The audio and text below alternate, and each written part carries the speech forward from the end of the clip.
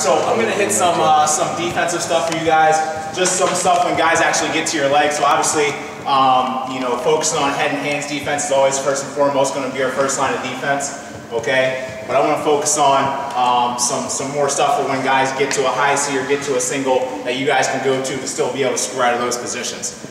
Just some stuff that our guys do, which is pretty good, and even some stuff that my former team did in college that I got used to doing. So. First position, does anyone know who Devin Carter is in here? No one, huh? Not a single one? There we go, we got one, right? He was pretty famous for this. When guys get to a single leg, it's a pretty good attack that he went to. We didn't think it was going to be successful at the college level until he actually started getting a lot of pins out of this move. Right, so guys get to a single leg. What he does is he does do his traditional defense from here, stuff in the head, looking to square his hips. As this guy starts to continue to get this angle, okay, once I get him down to the mat, is where I'm going to look to gather his far arm. Okay, so he gets to the single leg. I'm stuffing his head. I'm getting square here. Okay, as this guy continues to get this angle, what I'm looking to do is to block this outside arm right here. Okay, so as he continues to get the angle, I'm blocking this outside arm here. Okay, now what I'm going to do is as I start to stuff this in, all right, this free hand that's around his waist is going to come underneath and get to his far tricep right here.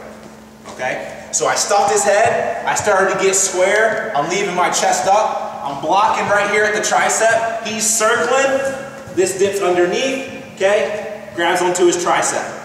All right, now all I got to do from here is I'm going to open up my hips and I'm going to look to drag this shoulder down to the mat. Okay? So I open up my hips, I drag this shoulder down to the mat. Okay? Open up my hips, I drag this shoulder down to the mat. Now I'm going to take a big step with the leg that he has. What I'm hoping for is that this guy holds onto the leg.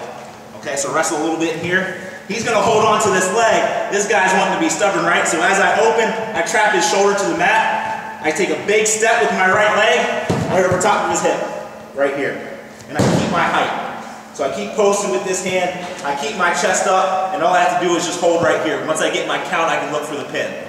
Okay? So he goes single leg here, I stuff the head, I look to get square, maybe he starts beating me with the angle. Right away I go to the tricep. Okay? Right away I go to the tricep, he starts to circle, I go underneath, okay, deep arm, trap right here on his tricep. Turn my hips open, drag the shoulder down to the mat here. He's going to be stubborn and he's going to want to hold on to this leg. He still thinks he can crawl in and score from here. That's good. That's good. As he continues to try and crawl in, maybe try and suck the leg in, I'm taking a big step here, right over top of his head.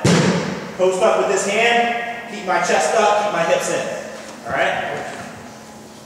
So one more time.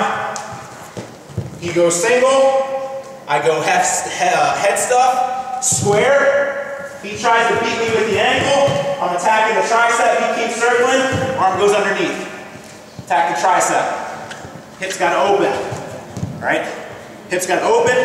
Drag the shoulder down to the mat. Here. As he continues to try and crawl up, the leg that he shot on, big step around the hip. Here. Post up with this hand. Does that make sense? You guys think you got it? All right, let's go. 1, 2.